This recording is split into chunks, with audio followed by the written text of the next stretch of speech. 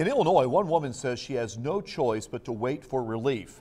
That's after heavy rainfall made for severe flooding throughout the Wabash Valley about 2 weeks ago. News 10's Aaliyah Blackburn tells us about a major problem and how it's keeping this woman away from her own home.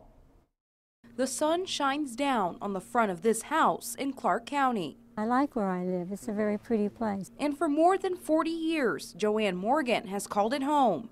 But it has its downside. Every rain, you're looking out the window to see if you're going to get flooded. This spillway relieves that flooding. A problem with the spillway means big problems for Joann. For the least amount of rain we've got, this is the worst I've ever been flooded. Now, water coming out of this pipe is not coming out at full speed, and that's only part of the problem.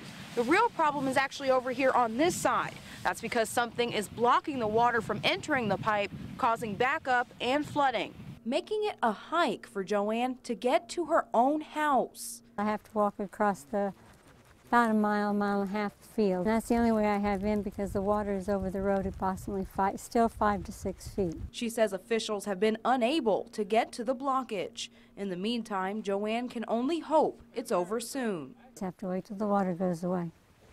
I just have to be patient and wait.